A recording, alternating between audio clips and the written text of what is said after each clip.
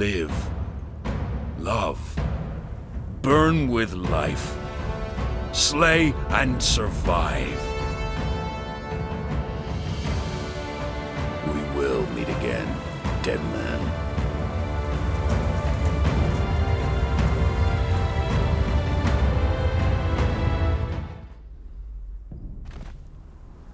Hey everybody, Don from Only SP here. Today we're going to take a little look at Conan Exiles. This RPG is nuts. There's literally a million things to do and a giant world to explore.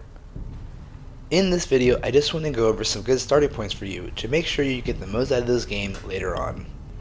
There are random bits of a story, kind of a foundation, to find around the world.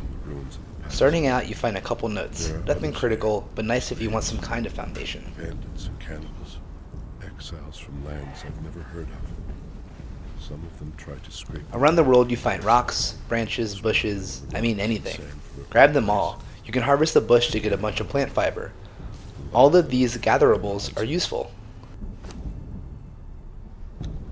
Also don't forget you have some points to upgrade your basic abilities.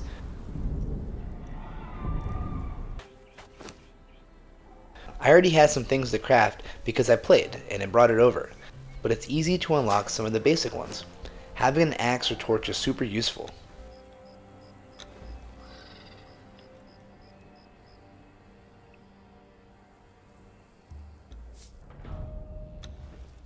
Gatherables like eggs and bugs are an easy first bit of food that doesn't require cooking to get back small bits of health.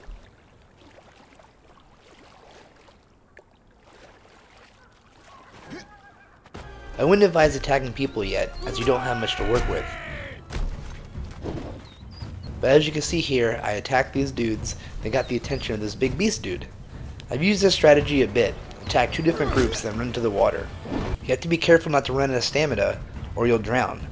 So as I run, the beasts and the randos will fight each other, making it super easy for me to pick them off once they're done.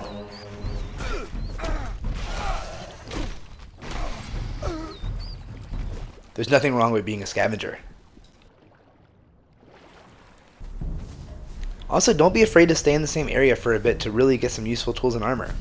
You have plenty of time to explore the world. The worst thing you could do is rush ahead without being able to defend yourself.